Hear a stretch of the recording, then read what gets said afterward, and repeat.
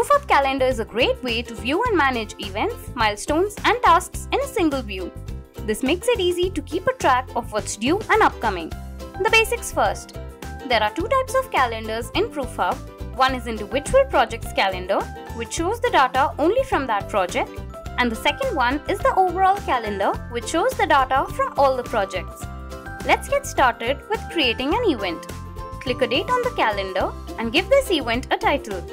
If this event is a milestone, check the Is Milestone box. You can also mark the topic as private so that no one else gets to see it. Next, we'll set the start and end date, and if it's not an all-day event, enter the start and end time as well. We'll now add some more details to this event. Select time zone, add some description, set reminder, and assign this event to some people. Let's say this event needs to repeat every Monday, and we'll set it to continue for 5 occurrences. We'll now add a task from the calendar. Click a date on the calendar, click on task, choose a task list, give it a title, some description, and start and end date.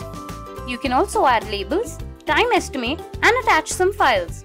You can use the options to filter the records based on people.